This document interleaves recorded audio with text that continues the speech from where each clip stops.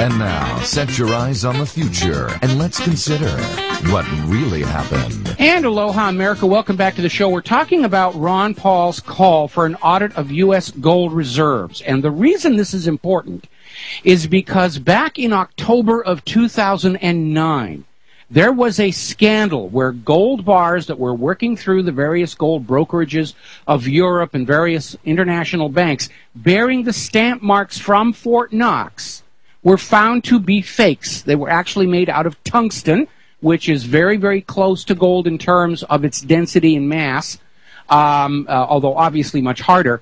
And these tungsten bars were then covered in a very thin layer of gold and made to look exactly like the real gold bars in Fort Knox. And this story kind of came and went.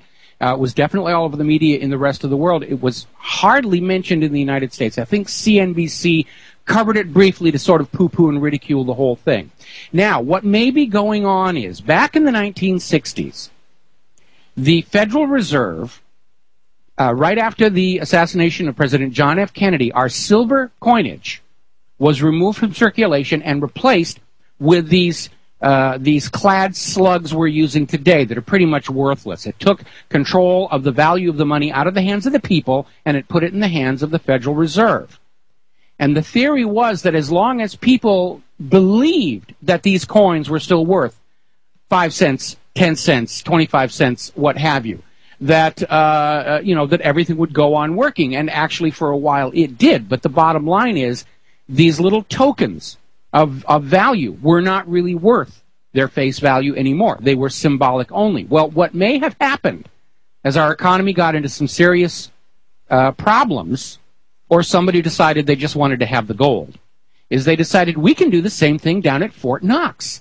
We can make up clad gold bars and make them look just like the real ones, and as long as people continue to believe, everything will be just fine. Because after all, you don't actually take apart your coins in your change, and you don't actually take apart a gold bullion bar that is going around for investment purposes. Actually, however, somebody in Europe was doing a check assay on the bars, which involves basically drilling into the bar and taking a very, very tiny sample of the gold and making sure that it really is 24-karat gold, because fraud is not uncommon in the world's bullion markets. They don't want you to know that, but it isn't. And the assayer in Europe drilled into one of these Fort Knox bars and hit tungsten, broke his drill bit.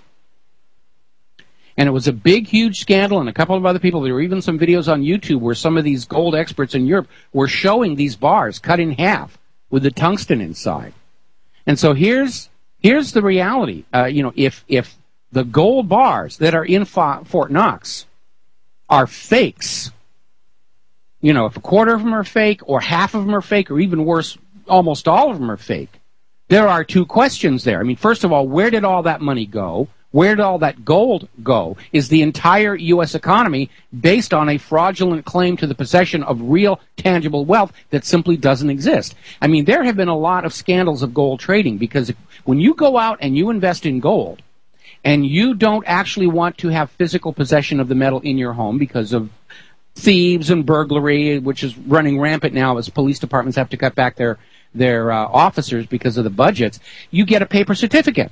But that paper certificate for your gold is really no more legit than the Federal Reserve note, and there have been several scandals where gold brokerages are selling more of the certificates than they actually have gold on hand for, basically running a reserve system of banking on the theory that people aren't going to all come in at the same time and trade their certificates in for the actual physical gold. Frankly, if I were you, I would do that immediately. If you are holding a gold certificate of deposit, go in, get the gold yourself.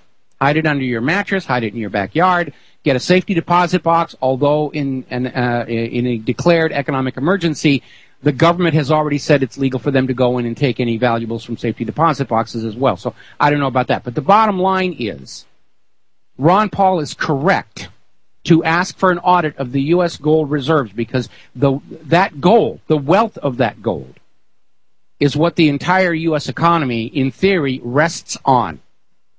And we need to know if somebody has, I mean, right out of James Bond, somebody has ripped off Fort Knox. And it's probably somebody inside the government in a position to actually do so. Probably, in fact, I'm going to go out here and speculate a little bit, and I'm going to say this is, in fact, speculation. But gold bullion is routinely being transferred from Fort Knox to the various Federal Reserve centers, especially the one in New York. Well, there's an ideal opportunity for somebody to be doing some swapping.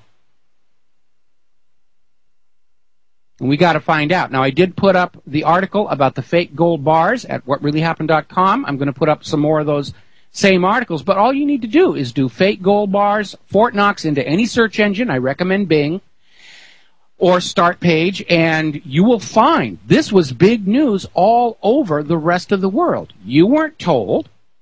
You're being told about Lindsay Lohan is getting into and out of rehab again. Doesn't that make you feel like you're fully informed here? So good for Ron Paul. I don't think it's going to happen, because if the people are behind the fraud with the gold bars that I think are there, they're never going to allow it. Remember when Ron Paul just wanted an audit of the Federal Reserve to find out who was getting all the bailout money? And that was basically voted out of existence. So